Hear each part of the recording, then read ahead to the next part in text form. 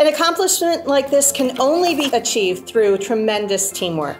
I'm honored to work amongst the best. I want to thank Alvernia trustee John Arnold, who together with Karen made the lead gift to catalyze this project and today's ribbon cutting ceremony. This expansion encompasses new classroom and laboratory spaces, notably the introduction of a state-of-the-art healthcare simulation center. Alvernia faculty and students will now have a best-in-class facility and equipment. We are honored and proud to support the Alvernia nursing program and look forward to seeing the positive impact of this facility in so many ways, but especially the impact it will have on the students who study and train here. As we are about to fill these classrooms, this lab, and this floor, I encourage everybody to embrace the knowledge, the challenges, and the dreams that come with it. Let our time here be filled with growth, new memories, and endless possibilities. This is an investment in our healthcare system, not just education, but in our healthcare system, not only here in our city, but in our county as well as the region